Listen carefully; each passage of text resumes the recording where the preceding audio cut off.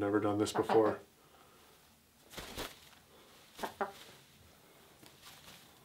See, look at that.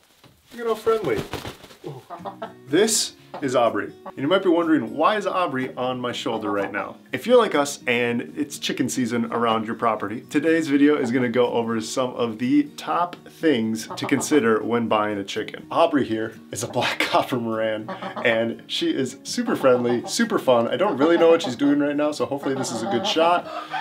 But she is our favorite chicken that we have here on the homestead. She produces these deep, dark brown eggs, and she's clearly one of the most friendly chickens. Let's see if I can get her up here.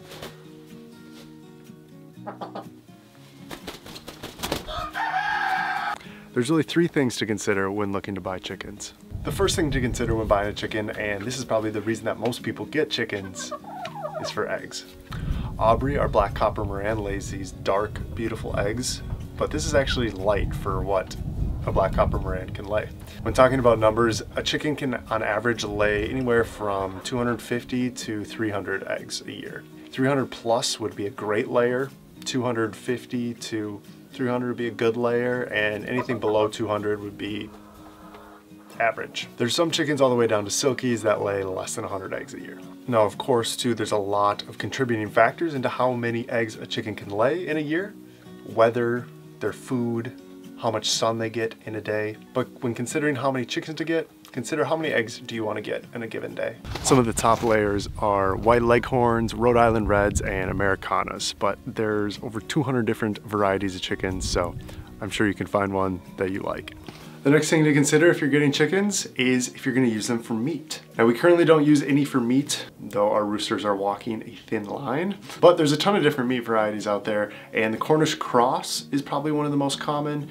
Anything with the word broiler in the name, those are going to be your meat chickens. And these chickens grow much larger and they grow much faster, and they are bred for the purpose of harvesting and for the purpose of eating. You can get dual purpose birds, which means that they are both good egg layers and good meat birds. But if your sole purpose is to go for meat, definitely go for one of the broilers or Cornish cross or anything that's going to be a bigger chicken. And the last thing to consider when you're looking to buy chickens is companionship. Chances are when you buy a chicken, you probably don't want one that's going to be a jerk, one that's going to attack you anytime you try to feed it or grab eggs. So breeds that are more docile, as we could say, are going to be ones that are going to be a lot more fun to have around. So the king, I think, of friendly chickens has got to be the Silkies. They're cute, fluffy, little cotton ball looking things. And though they don't lay a lot of eggs, though they're really, really small, so they're definitely not meat birds, they are some of the most friendly, some of the most entertaining chickens that you could add to your flock.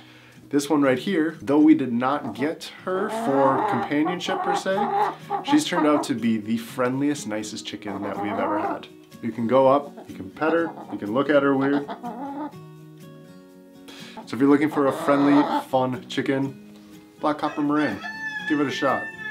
This video is like an endorsement for Black Copper Morans, which was not the purpose at all. Whoa. Other things to consider when you're buying chickens are where you live, the temperature, how much space you have. There's a lot that goes into chicken buying. I'll just sum it up with that. But if you're able to nail down the maybe the top two reasons why you want a chicken and for what purpose, that's gonna help you in your selection with chickens. We've had a lot of different varieties. We haven't really had any varieties that we haven't liked. It really all comes down to personal preference. As boring of an answer as that is, you can find a chicken for every need.